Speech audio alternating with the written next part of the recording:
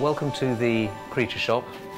At Leavesden Studios here, we do all the prosthetic makeup, animatronic creatures, CG models, anything like that. We maintain a load of things here for people visiting so they can just see stuff. And so in our foyer here, we have things like our hippogriff here and a thestral here, which are examples of two completely different approaches, because this is a CG model in that it's a sculpt that's been painted and made to look lovely, but it's being scanned by a laser and the creature itself is being built in the computer. This hippogriff is a functioning model, so this creature is basically a machine. When something actually has to move, it becomes quite difficult to manufacture. Every feather is cut individually, it's coloured individually, and glued on individually. And we made 3 of these things. So it's months and months and months of work for a large crew. But it's the only way you get something that actually moves like real flesh or like a real creature. The object of the exercise with any of these creatures, it's that it looks as real as possible, so that you can go totally close on it, and it can be seen, 100 feet across on a massive cinema screen, in close-up, and it'll hold up.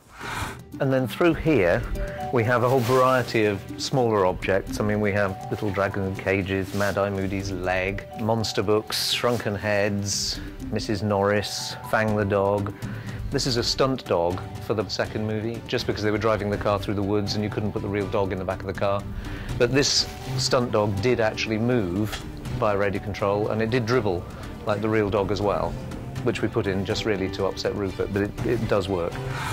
We have werewolf suits, Dobby the house elf down here, and various goblin werewolf maquettes, and frozen bodies. In the second movie, the kids who get, and Nearly Headless Nick, who get paralysed by seeing the basilisk, we made silicone dummies of those, which have to be shot in close-up, so they're very detailed.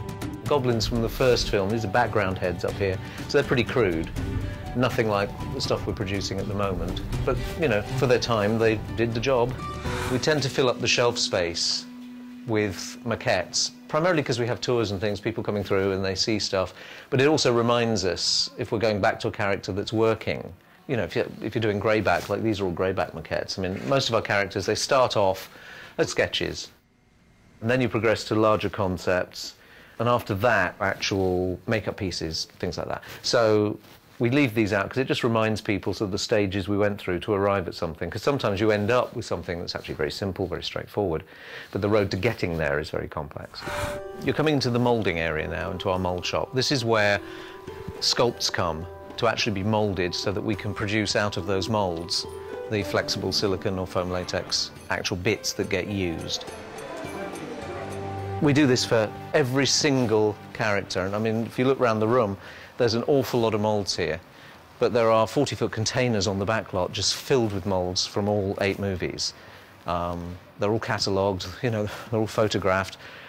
It takes time to produce them, so it actually represents a huge volume of work.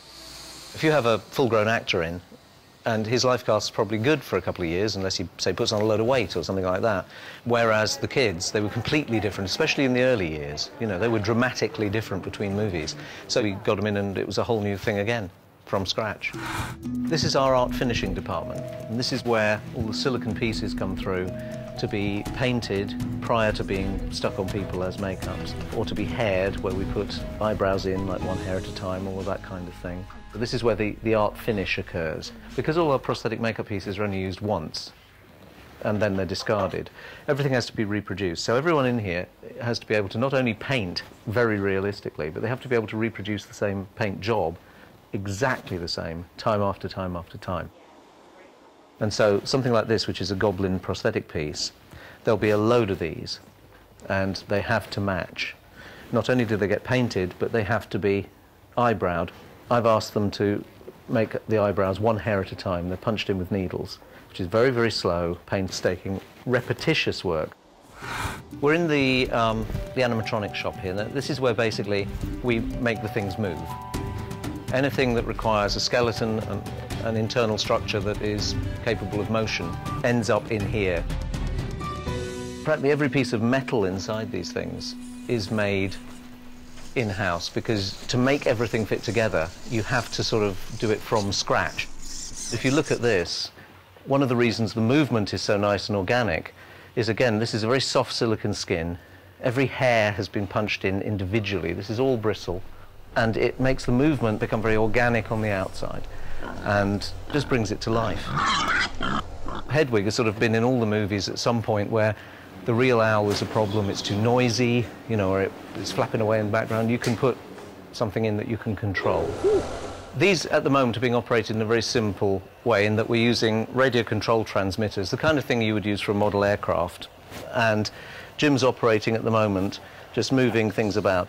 If something gets very complicated and you end up with a whole team of people having to use machines like this, you bring in a computer system and you program it so that you end up with a load more different movements, a whole number of movements, but being controlled by one or two people.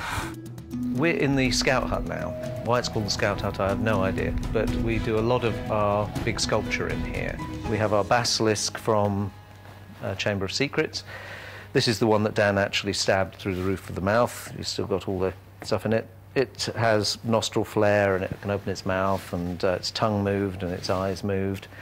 And it was on a rig, along with about 25 feet of the body, so it was quite a big, very basic but big, tough animatronic. And we have the dead Aragog from Half-Blood Prince, which is pretty battered now, but made him completely differently because I wanted to be able to get light to come through the legs. I wanted it to be translucent, like a dead curled-up spider you see in the bath. You know, if you catch the light, they look like they've gone hollow. And that's what I tried to catch with this, which did actually work very well, but it was an incredibly toxic material we made it out of, and everyone had to wear suits and gloves, and it was quite revolting to deal with. And over here we have an early concept piece for the Dementors from HP3. This particular model was made purely to see if we could capture the way a particular type of fabric behaved. This dragon model was specifically made to breathe fire. So this tongue piece here is actually concealing the gun of a flamethrower.